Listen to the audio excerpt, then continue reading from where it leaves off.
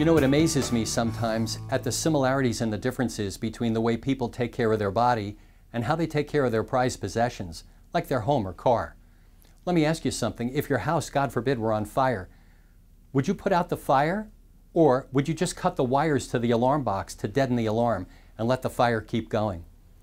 You know what? If it makes more sense to you to put out the fire, then if you have an ache, a pain, or a condition or a problem in your body, you should give me a call. I'm Dr. Ken Freedman at Freedman Chiropractic, looking at how well energy, which controls every function within your body, including your body's ability to heal and function and perform at its best.